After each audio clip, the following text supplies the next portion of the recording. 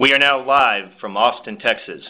My name is Joe Duck, Practice Leader, Education Government for Workplace Answers. I would like to thank everyone for joining us today for implementing the Campus SAVE Act, targeting sexual violence.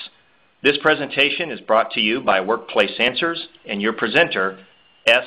Daniel Carter, of 32 National Campus Safety Initiative. Workplace Answers offers the most compelling and interactive online compliance training solutions in the higher education community. We bring cutting-edge courseware and the latest training applications together with our professional services team to transfer the way you educate your faculty, staff, and students. Today's presenter, Daniel Carter, has worked to develop and secure passage of regulations for over 6 major pieces of federal legislation, including the Campus Sexual Assault Victims Bill of Rights and 1998's Jean Clery Disclosure of Campus Security, Police and Campus Crime Statistics Act. He was recognized on the floor of the U.S. House of Representatives in 2008 as probably the leading person in this nation in advocating more action and tougher action against crimes that are committed on campus. So Daniel, we are delighted to have you join us today. A few housekeeping items before we get started. You may submit questions to the speaker at any time by typing them through the chat feature, which is located to the left of your screen. Questions will be addressed at the end as time allows. We will also be conducting a few polling questions during the presentation, so when prompted, if you would please just click the radio buttons to select your answers. We would appreciate your input. Unfortunately, we will not be able to provide the actual PowerPoint slides today, but all registrants and attendees will receive an email with the link to review this recording and download an ebook document with some key takeaways of this webinar tomorrow. If you're on Twitter, we invite all of today's webinar attendees to use the hashtag SaveCampus, both during the presentation and to extend the discussion after Daniel is finished. As a reminder, today's session is being recorded. I would now like to turn the call over to your presenter, Daniel Carter. Joe, thank you very much. First, let me thank Workplace Answers for hosting this important webinar. And I would like to thank all of the audience members for taking an hour out of your day to learn more about the new Campus SAVE Act. I know we've got a diverse audience, so I'd like to start with giving a little bit of background as to where the Campus SAVE Act fits into the current regulatory picture. It is an amendment to the Jean Clery Disclosure of Campus Security Policy and Campus Crime Statistics Act, which was first enacted in 1990 and most recently amended by the Campus SAVE Act earlier this year. The Campus SAVE Act is designed to serve as a complement to Title IX and, of course, the 2009 Dear Colleague letter, which the United States Department of Education's Office for Civil Rights put out, that articulates the expectations for how colleges and universities, as well as K-12 institutions, will address sexual violence in the campus community. And it was enacted as part of the Violence Against Women Reauthorization Act of 2013, and it was prompted by a series of investigative journalism reports, as well as advocate calls for improvements in the 20-year-old Campus Sexual Assault Victims Bill of Rights, which many of you who are familiar with it, you will see that it actually updates it. For those of you who are newer to it, it actually replaces that law with significant improvements to how it works. And what the Campus SAVE Act actually does, the first thing it does, it actually provides for more inclusive crime statistic reporting. It adds dating violence, domestic violence, and stalking. And that's a series of crimes that we'll be talking more about later. It enhances the underlying Campus Sexual Assault Victims Bill of Rights. It enhances prevention education requirements, enhances conduct proceeding guarantees for both accuser and accused, and this is important. This has been a large debate, really, in some circles about whether or not this actually will provide less due process, and the intent is that it's to provide equitable proceedings for both accuser and accused. There will be a national best practices report that will be released by the U.S. Department of Education in conjunction with other federal agencies. And it adds important new anti-retaliation and whistleblower protection provisions, which will be the last thing we address in this presentation. Now, many people think of the Clery Act, when they think of the Clery Act, they think of campus public safety, which is police or security. But in reality, the Clery Act applies and has responsibilities for many, many other officials on campus, including student affairs personnel such as deans of students, resident assistants or advisors, human resource officers, athletic team coaches, student organization advisors, and other officials with significant responsibility for student and campus activities, as well as anyone that your institution has designated to receive a report of a crime.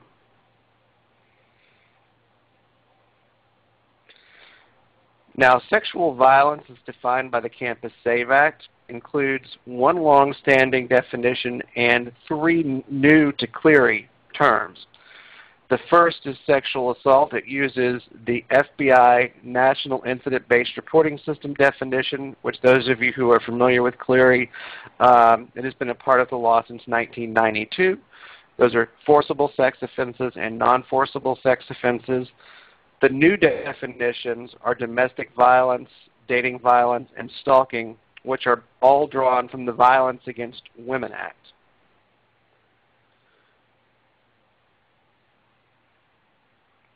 The U.S. Department of Education in May has stated that they expect institutions to, prior to regulations being issued, to undertake a good faith effort to comply with the Campus Save Act. And that means the annual security report or the annual Clery report that institutions are obligated to publish by October 1st.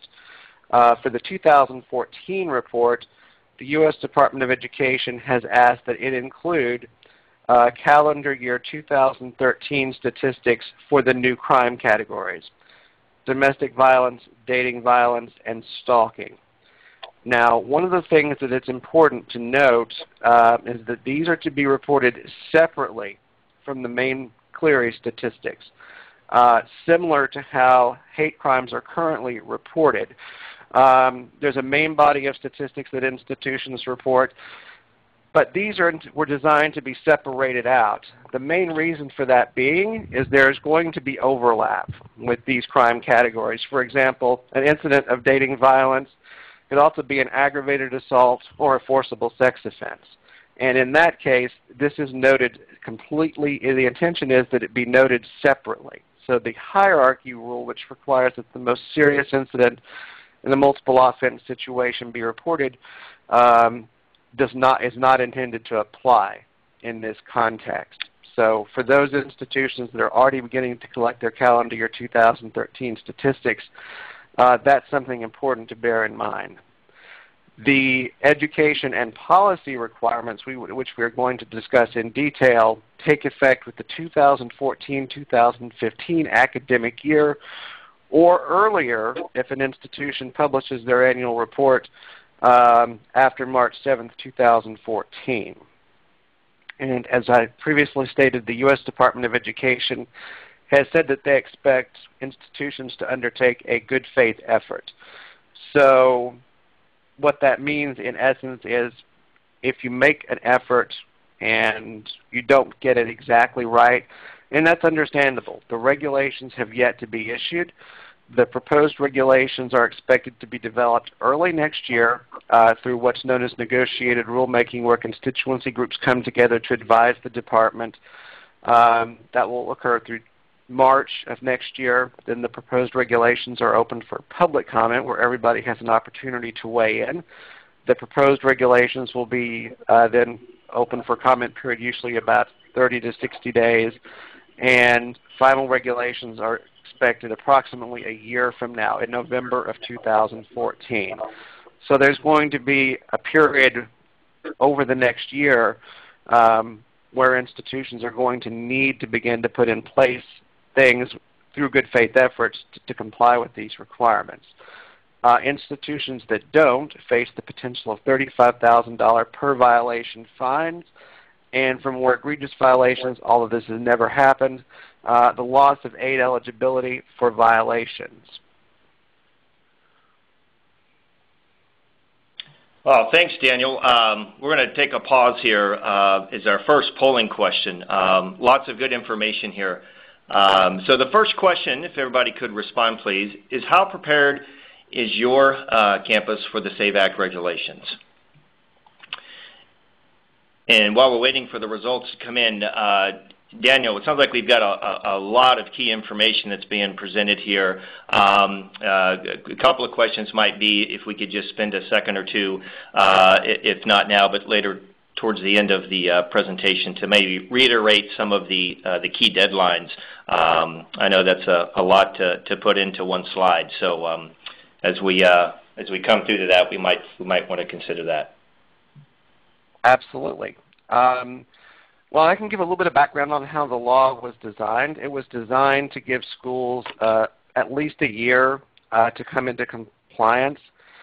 And the effective date is that any annual security report produced 1 year or after the enaction of the law, which was on March 7th, 2013, must contain the new requirements, the new policy statements, and the new statistics for the first calendar year 2013.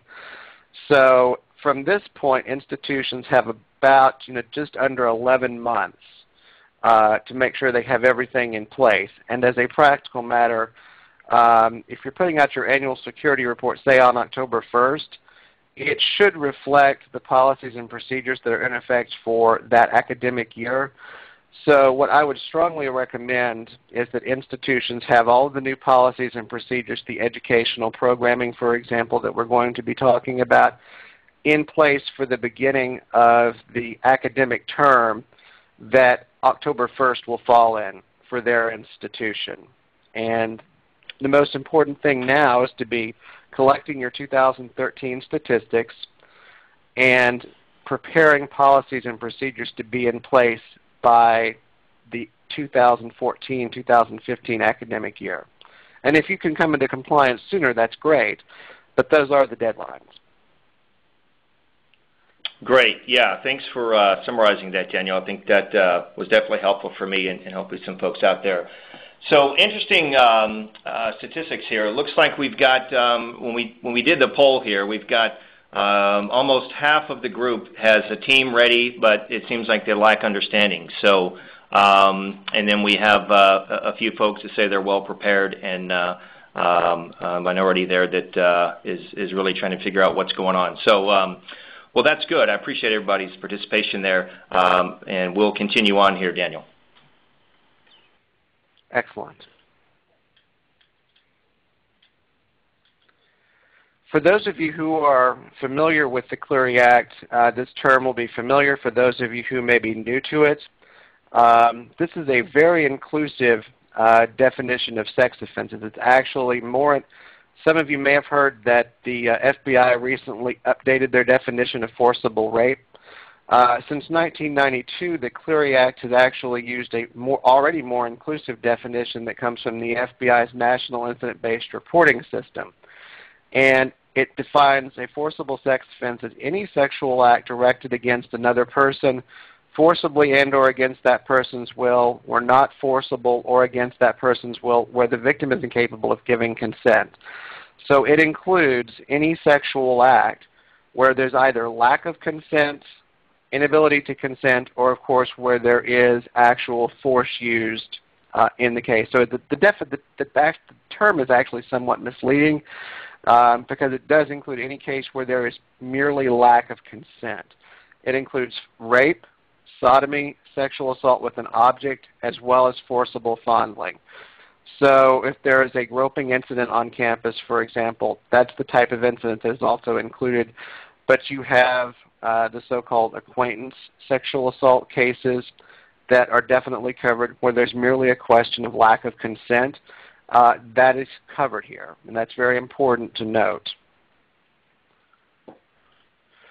Sex offenses non-forcible are limited to incest and statutory rape.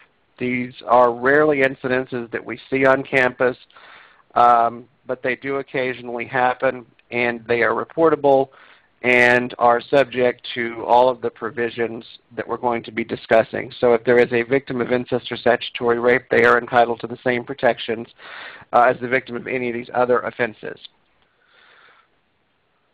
The new incidences begin with domestic violence. And this definition is taken from the Violence Against Women Act. And it's a fairly broad term, and there may be some minor adjustments made during the regulatory process because there's a reference to the laws of the jurisdiction receiving grant monies.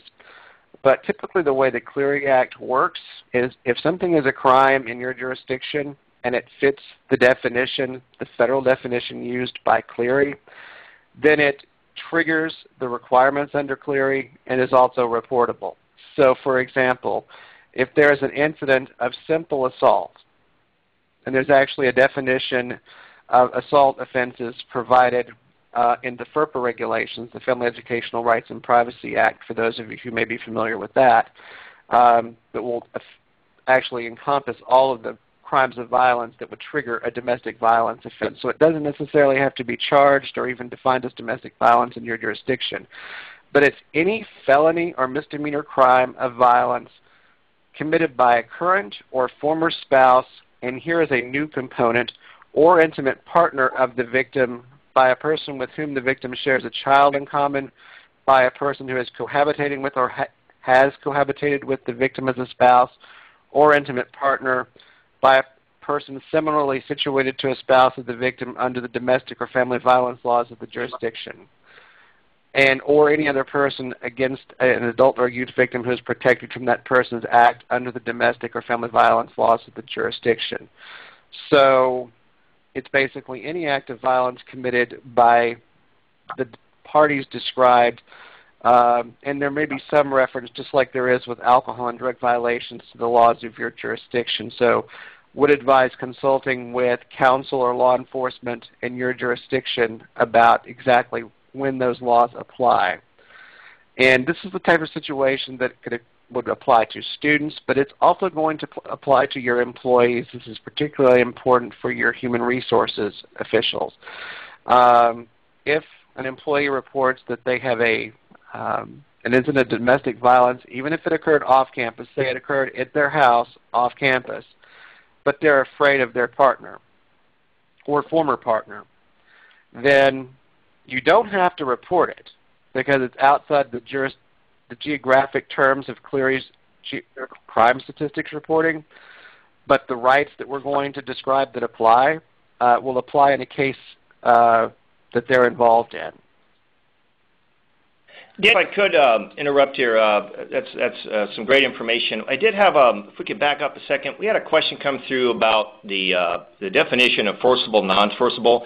This question comes from Richard. Wants to know if this includes sexual acts committed or attempted against a person's will. Several acts?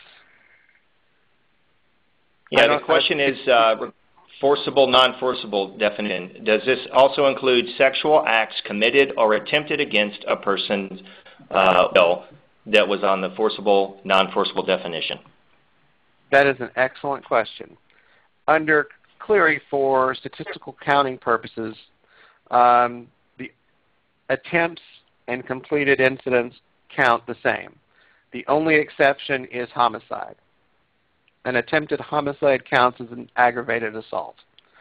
But for all other cases, attempts and completed crimes count the same. Excellent question. Great. Thank you, Dan.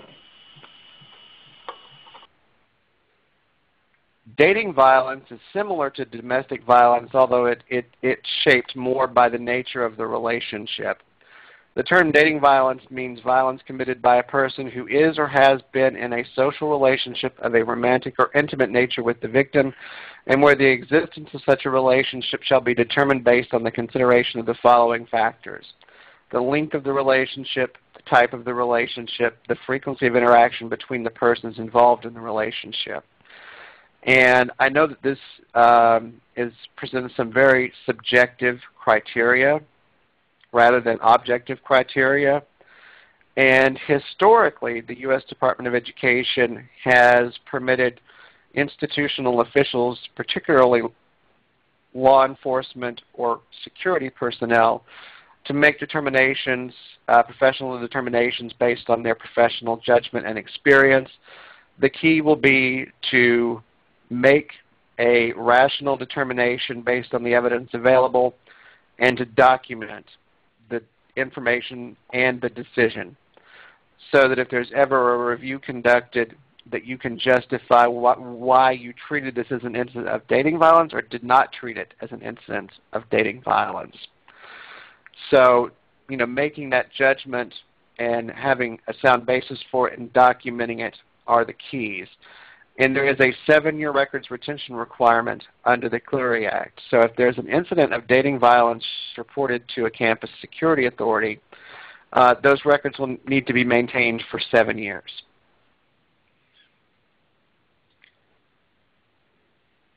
The final new crime category is stalking. And that means engaging in a course of conduct directed at a specific person that would cause a reasonable person to fear for his or her safety or the safety of others, or suffer substantial emotional distress.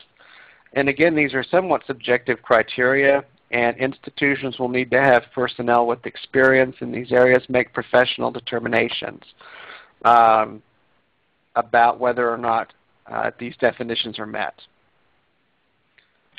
And Daniel, this is Joe again. We've got a couple of questions I think are important to address about domestic violence, if we could, please. So we've got a question from Lynette Deshaw that says, what about a male and a female who are just roommates in regards to domestic violence? The definition refers to cohabitation with the victim as a spouse or intimate partner. It would not typically refer to individuals who are just roommates, such as roommates in a residence hall room. If there's an incident of violence between them, I don't believe that that would be considered an incident of domestic violence because it refers to spouse or intimate partner. Now, if there are situations where it could potentially apply, but there would have to be that would have to be the nature of the relationship between the two people involved. Sure, that makes sense. Yeah, that makes sense, Daniel. And then on that note, before we move forward here, there seems to be a few questions with regards to, can you just go a little further in explanation, Daniel, about domestic violence that occurs off campus, off site? Well, the main difference between an incident of domestic violence that occurs off campus as opposed to one that occurs on campus, on public property, or on a non-campus property such as a remote classroom or Greek house, is that the institutions do not have to count that in their statistics. The rights and protections that a victim has when they report it are going to apply whether it happened off campus or on campus. So the main difference is there's no statistical reporting obligation. Got it. Yeah, thank you. And then the last question has to do with does domestic violence and other new regs under the VAWA still adhere to the Clery reporting areas? Absolutely. As I said, the Clery crimes for the statistical reporting purposes are limited to on-campus, public property, and non-campus properties. On-campus properties is the traditional area owned or controlled by the institution, used in direct support of the institution's educational purposes. Classrooms, academic buildings, administration buildings, food courts, student unions, things like that. Public property is parks, streets, and sidewalks immediately within or adjacent to and accessible from the campus. So like if there's for those of you who are familiar with it, it extends to the sidewalk on the across the street from the campus. So there's the sidewalk, the street, and then the sidewalk. the edge of that sidewalk on the border of the campus is where the non-campus property reporting line ends. The only exception is if there's direct access to an area such as a public park or body of water. And in that case, the limit is 1 mile from the point of access from the campus into the public park or body of water. But yes, for reporting purposes, the traditional standard Clery geography continues to apply. The only exception is that it's not subject, it's reported separately from the main body of statistics. So again, like I said, if there's an incident of aggravated assault between two intimate partners, it's going to be reportable as an incident of domestic or dating violence depending upon the context of their relationship. But it would also be reported as an incident of aggravated assault in the main Clery statistics. Great. Thank you for the clarification, Daniel. I think we left off with stalking, and we were going to describe more about stalking and whether this applies to sexually motivated stalking. So please continue. And I think that's an excellent question, and the intent, obviously, is this is intended to apply to relationship-type stalking. And I think as to whether or not that definition may be extended any is something that is going to be subject to discussion during the negotiated rulemaking process. And there will be an updated reporting handbook that is scheduled to be released following the final regulations being issued that will offer additional guidance on this subject. At this point, my understanding is the intention that it is intended to apply to relationship-type stalking, but we are waiting for formal clarification from the Department of Education on that. But again, that's going to fall into the good faith reporting requirements. So institutions should make good faith efforts to document all reports and make a professional determination as to whether or not they believe that it meets the definition.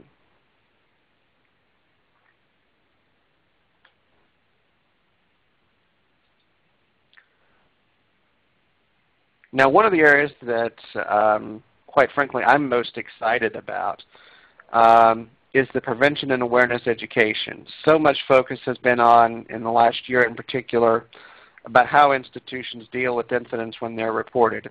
And that's very, very important.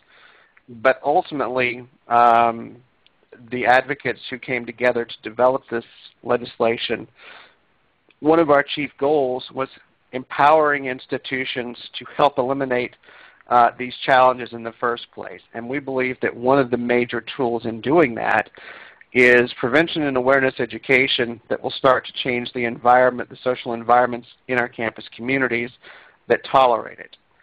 And prevention and awareness education has actually been something required by the Clery Act all the way back as far as 1992. But there were no specific requirements provided, merely that institutions had to offer some form of prevention and awareness education. The new Campus SAVE Act will require that all incoming students and new employees receive primary prevention and awareness education, as well as institutions must offer ongoing prevention and awareness education for students and faculty throughout the year. And this was something that was recommended by the Dear Colleague letter under Title IX, but not required. Beginning with the 2014-2015 academic year, this is something that will, in fact, now be required.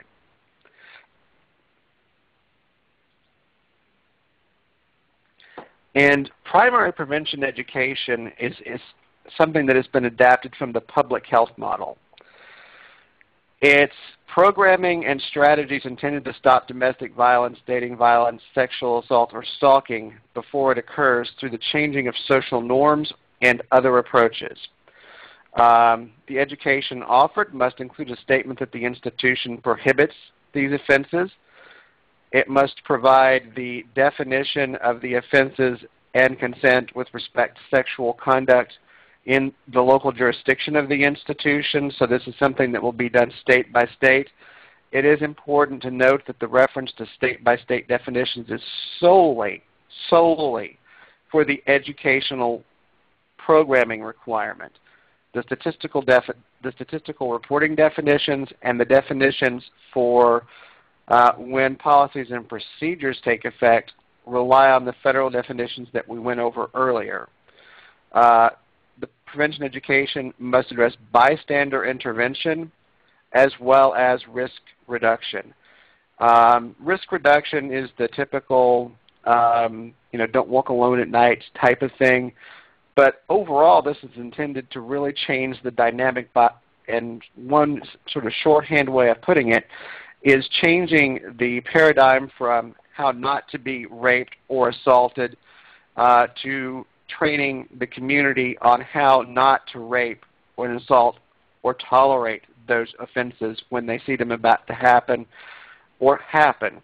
And that's really what the bystander intervention education is about. It's about providing community members with safe tools when they see an incident about to happen to intervene, such as to get someone, to separate someone from someone they believe may be taking them away to be sexually assaulted if they're too intoxicated to give consent, for example, things like that.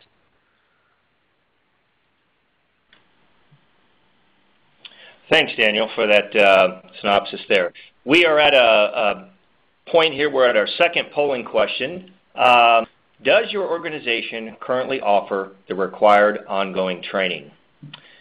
Daniel, a couple questions as the audience answers the questions there for the polls. You mentioned that it's now will soon be required that students and employees will be required to have training and ongoing prevention training. Question is, can you define, is that all students or all employees, or what's your take on that? It's all new students and all new employees. For the direct education, there's two phases to this. There's a direct component, which is applied to the new students and new employees, and that's one-to-one training, and it can be delivered in person or it can be delivered electronically, for example. The ongoing education is designed to cover the entire campus community, and that would include things like poster campaigns, floor programs, messages on campus cable, etc. General education, general reinforcement. What we've seen is that one-time interventions are not sufficient to change culture.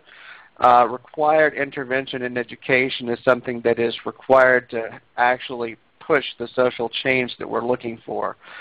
So that's what that is. In the intention, we recognize that it's going to probably take 4 years before everyone on campus will have had the direct one-to-one training that is called for under the SAVE Act.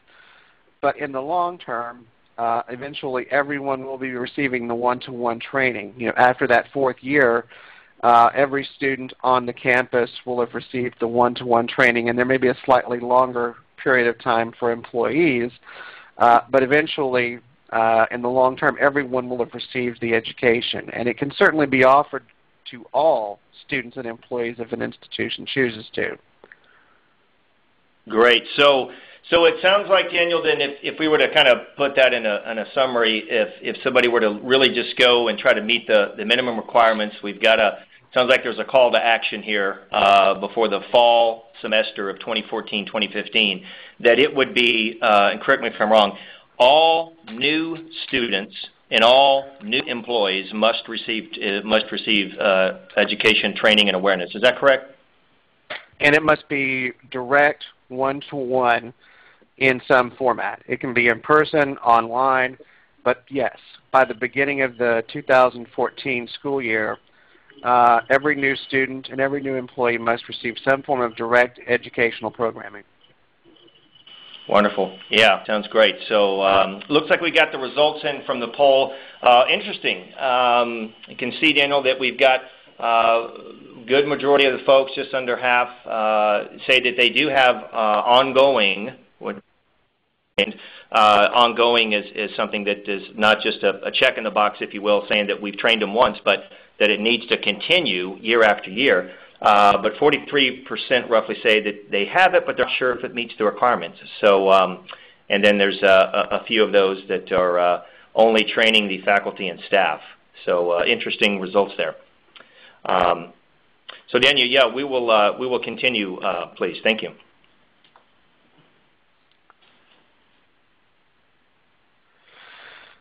Now, certainly I think many institutions are cognizant now that there's been stepped up attention and enforcement of the requirements under Title IX and the Clery Act. And the Campus Save Act is designed to complement the Title IX requirements and enhance the existing Clery Act requirements.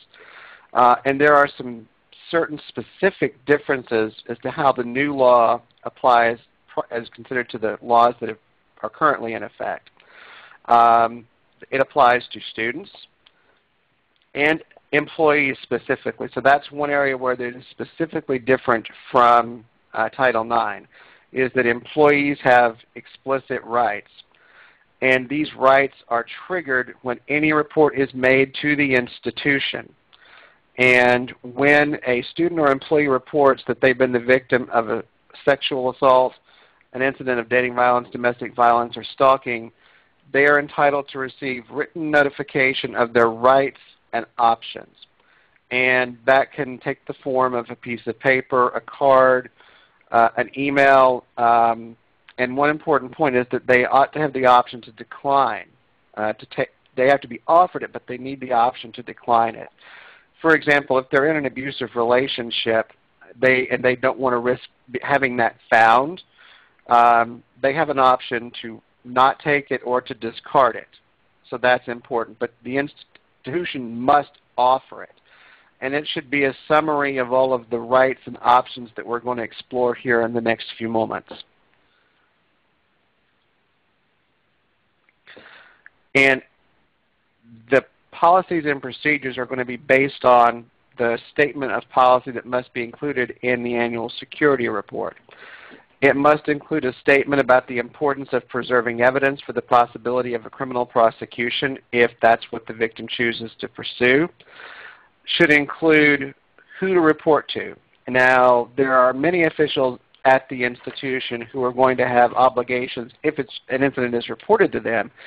This, however, is an institution's opportunity to make a recommendation about the points of contact for reporting. For example, an institution could designate their campus police department, their dean of students, and their human resources department as the 3 preferred points of contact.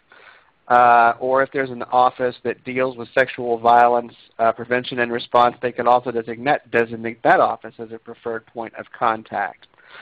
The statement must also include information about options for reporting to the police, either on campus or local police, and a statement that the institution will assist the student or employee in reporting to law enforcement. And that doesn't mean every official who receives a report has an obligation to assist, but someone at the institution will assist them, and the person to whom they report should be in a position to know who that is and be able to get them in touch with that assistance. Victims also have the right to decline to file a formal report, and they're still entitled to all of their other rights and options under the Act, even if they decline to file a formal police report or a formal report of any kind with the institution. And this is something that has actually long been the case, but the new Campus Save Act makes that explicit. So for example, changes to academic arrangements, switching from one class to another, cannot be tied to a requirement that a victim make a formal report to the police department. The institutions must disclose in their annual security report, as well as the written statement provided to any victim, information about existing counseling, health, mental health, victim advocacy, legal assistance, or other resources. And the Department of Education has previously said under the existing requirement for the Campus Sexual Assault Victims Bill of Rights that direct contact information for each of these resources must be provided. And if no resources are available, this must be specifically spelled out in the annual security report. Hopefully that will not be the case for any institution, but if there are no resources available, that simply must be noted. There also must be a statement, and there are some new dynamics here, because in the past this has been a requirement that applied exclusively to students of an institution. It now applies to all students and employees who report. Accommodations and changes must be made for them if they're requested and reasonably available, and as I said, they're not required to report to the police in order to receive these accommodations. And the classifications of accommodations that must be provided are changes to academic arrangements. So this, for example, could mean moving a victim from one class section to another. Or if they formally reported and disciplinary action has been initiated, for example, preferably it would include moving the accused to another class section. But for example, if they haven't filed a report and don't want the accused to know, it could mean moving them from one class section to another. Now, one of the biggest deficiencies we've seen is oftentimes the campus police or security department will put this in their policy statement in the annual security report, but when it gets down to the individual academic department, they don't have a policy or procedure in place to actually carry it out. So it's critical that this be an institution-wide policy with individual policies and protocols in place in individual academic departments to make sure that this can be carried out. Changes to living arrangements, such as changing from one residence hall to another, or being let out of a residence hall contract would typically be considered a reasonable accommodation. The U.S. Department of Education has said, for example, though, that providing an off-campus apartment would probably not be a reasonable accommodation. But certainly letting someone out of a housing contract would be considered a reasonable accommodation. Changes to transportation arrangements, so for example, changing the parking place of someone who's been the incident of a victim of domestic violence so that their abuser does not know where to find their parking space. And similarly for working arrangements, if their current or former partner knows where they work and there's a potential threat to them, and it's possible to move them to a more secure private location or at least a different location, and that's a reasonably available option, the institution will have that obligation once that incident is reported.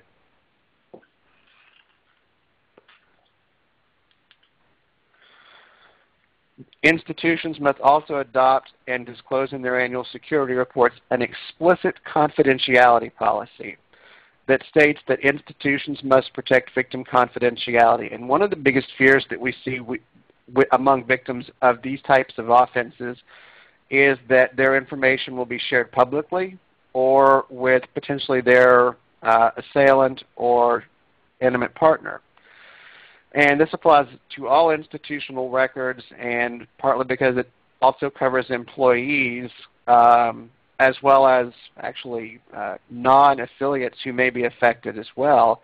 This is separate and apart from FERPA, the Family Educational Rights and Privacy Act, and there must be a statement about how public record keeping will be structured to keep information as confidential as possible. And now, in some jurisdictions, complete confidentiality, particularly when an incident is reported to law enforcement or going through the court system, will not be possible.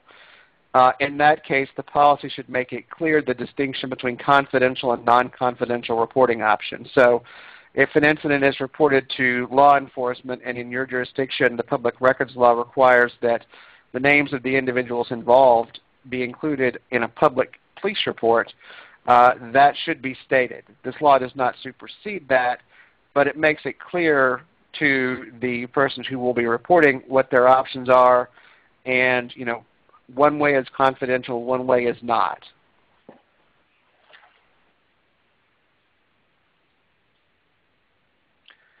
Now for conduct proceedings, this has been particularly important of late. We've seen lots of incidents of students coming forward saying, and students both accused and accusers, coming forward and saying that they don't feel they were treated fairly.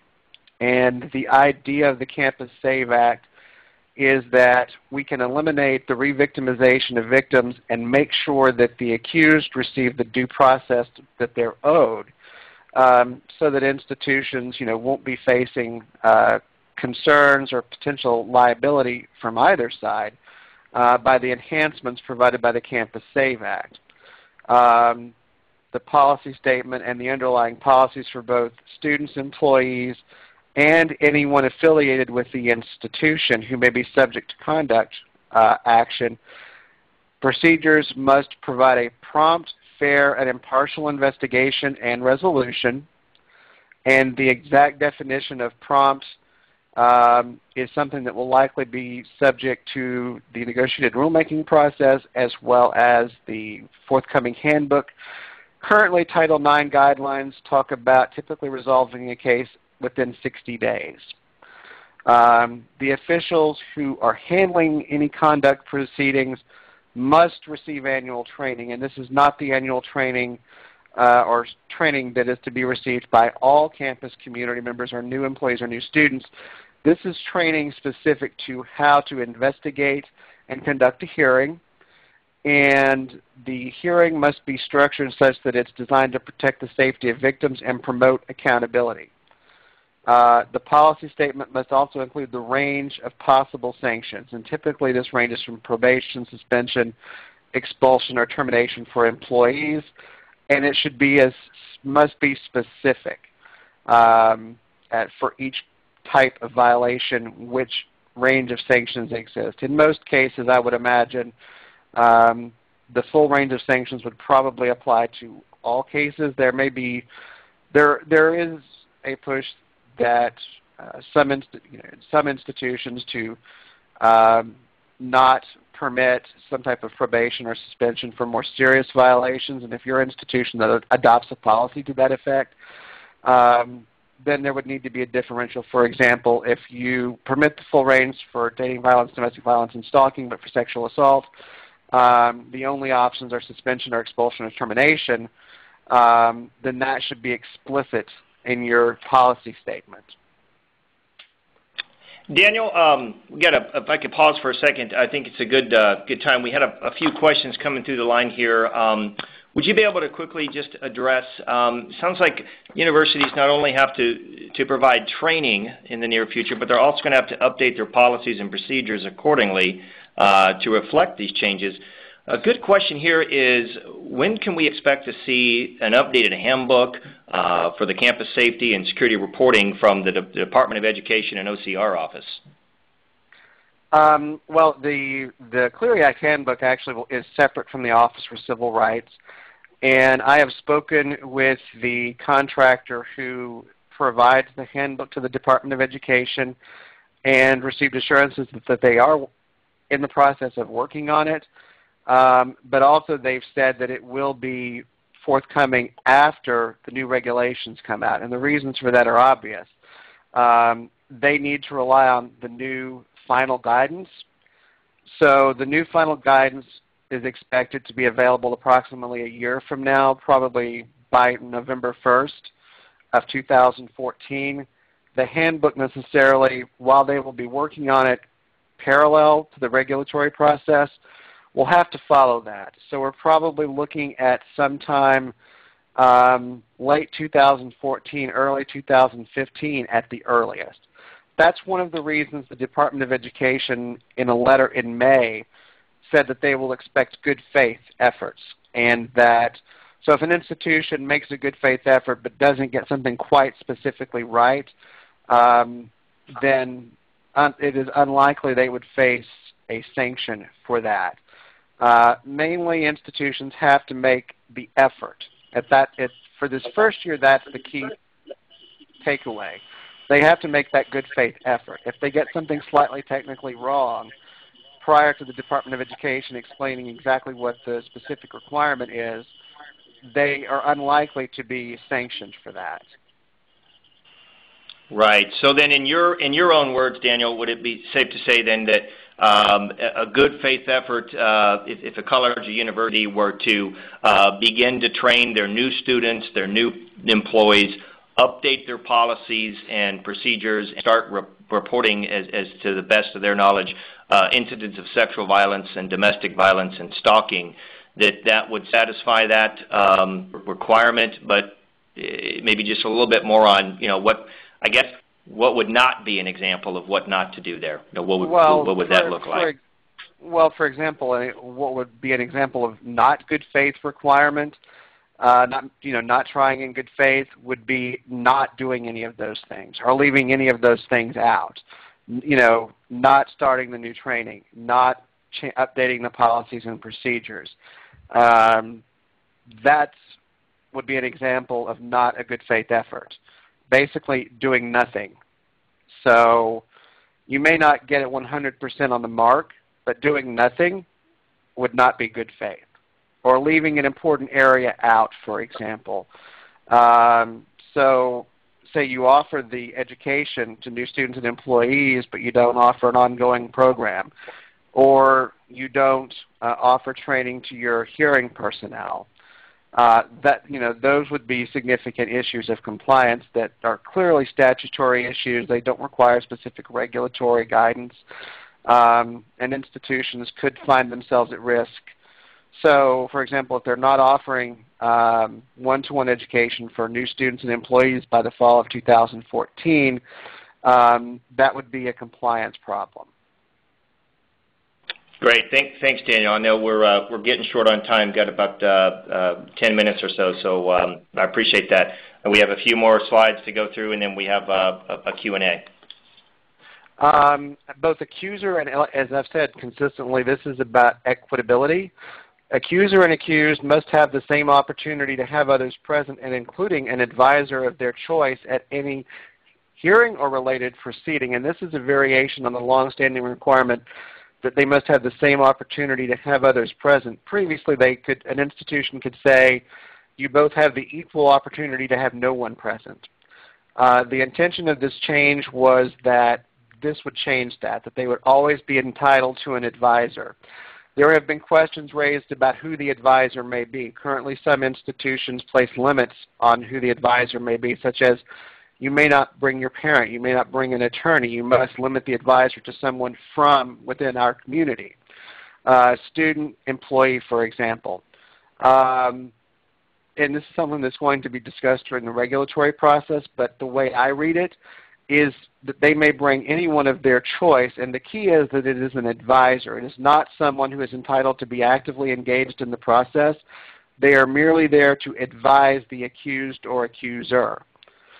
So that is my reading on it. It's something that the final guidance will be dictated by the regulations in the new handbook, but that is how I read it. And also new is both accuser and accused must be simultaneously informed in writing. And this is something that was recommended in the Dear Colleague letter, but not an explicit requirement in statute. It now is. The outcome of the procedures for appeal, that's a new requirement. Any changes in the results, that's a new requirement. And when such results become final, that's also new. That they must be informed at each step in the process. And yes, this does mean both accused and accuser have an opportunity to appeal the initial results. So that is a new requirement, and that is something that was recommended by the Dear Colleague letter, but is now, again, a Clery requirement. I think for a description of what the outcome means, I look to FERPA, which offers the best description of what should be contained in the final results. Means a decision or determination made by an honor court or council, committee, commission, or other entity authorized to resolve disciplinary matters within the institution. The disclosure of the final results must include only the name of the student, and in this case I think we're going to expand that to include employees and others, the violation committed, and any sanction imposed by the institution against the student. And when we talk about the violation, under FERPA that also includes an explanation of how the honor court, committee, or other entity reached that determination. So the essential findings that led them to that result should be included in the results, as well as the duration of the sanction imposed. For example, if they are suspended for 3 years it should be clearly noted that they're suspended for 3 years.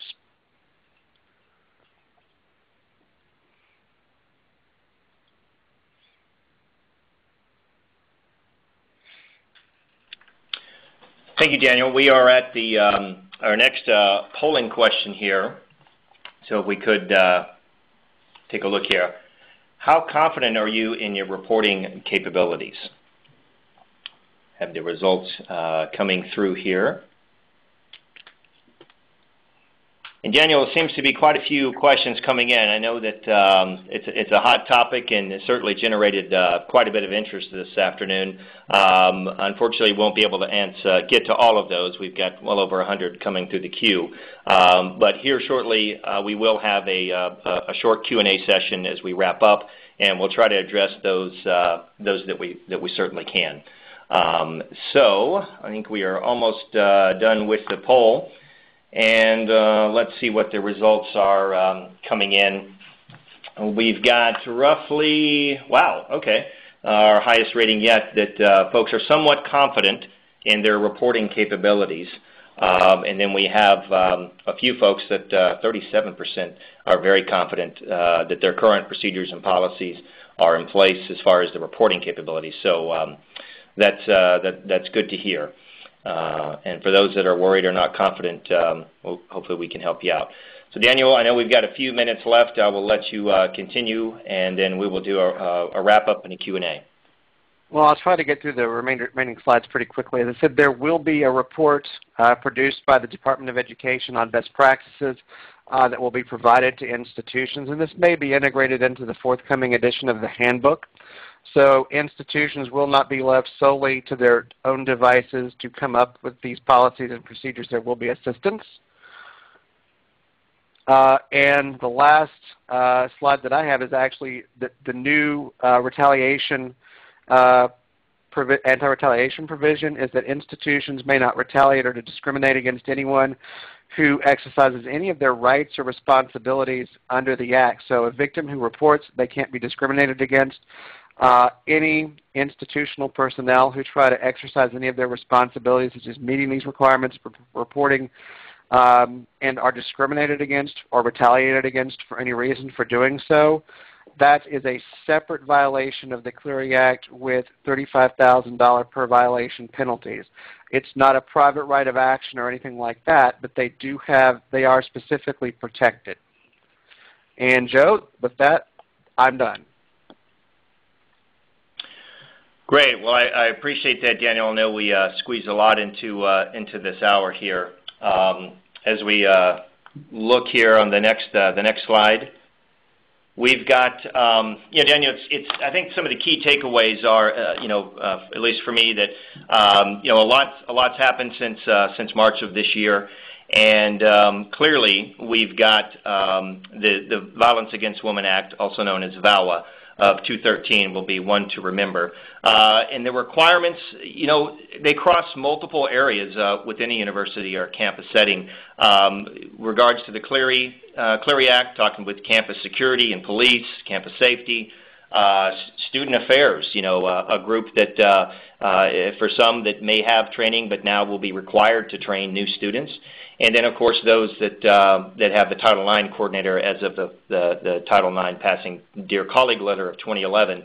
It's clear that there is still some unanswered questions that are the rulemaking process that, as you mentioned, Daniel, would be to come in the future. But the one thing is for sure that when we talk about good faith efforts, that all universities and colleges in the United States must put some type of plan or program in place that requires a combination of training, education and awareness, policy and procedure updates, and then I think you touched on ongoing awareness. So it's not just a one-time deal, but the Preventing Sexual Violence in College Campuses across the U.S. today will require an ongoing awareness campaign. This slide just represents here the Workplace Answers solution to assist those folks in the higher education community that may So we got a combination here of online training courses, specifically Title IX, sexual violence awareness prevention, versions that address the faculty, the staff, and the employees, and then specific versions for those students. And so that is one of the elements that you mentioned. The other would be the new case management tool. This would be for reporting the incident hotline. We have anonymous hotline assistance and also some guidance on the policy and procedures guide. So we certainly see it as something that is, I know, near and dear to your heart, Daniel, and I appreciate you again being able to join us today. We just have one last question here, and then I think we will go to we'll be going to the final Q&A. So for those folks on the line, we just want to get a gauge your interest level. If you do click interested, we'd be happy to have one of our consultants reach out to you. So please click that, or if you just need more information, please let us know. Okay, and with that, while that's going, Daniel, let's see if I can take a line here for questions. Boy, we've got quite a few. We've got a question here from Karen. Under traditional Title VII, sexual harassment admin action. Go ahead. I was just going to say, for those, I'm probably most people on the line are familiar with Title VII as employment law. It's similar to Title IX. Okay. This question has to do with harassment actions that's been discouraged to disrupt the routine of victim rather than move the victim or the respondent would be moved. The question is, does the same apply when making accommodations or changes to arrangements under the SAVE Act? The preference is to limit the disruption to the victim, if at all possible. So ideally, you would be moving the accused, for example. But for example, if they don't want the accused to know that they've made a report, that's the type of circumstance where you would want to move them from one class section to another or change where they work, for example. But yes, the preference is to limit the disruption to the victim. Great. We have another question here from Cindy. For risk reduction, our campus recently received backlash from faculty following a crime alert posted for faculty, staff, and students that it was blaming the victim. What advice do you have, Daniel, on being mindful of victim blaming and developing risk reduction education and awareness? Well, one example, one approach is you can reframe it. For example, risk reduction can be redefined to mean how to identify potential behavior and encourage bystanders to intervene, as opposed to saying don't walk alone at night.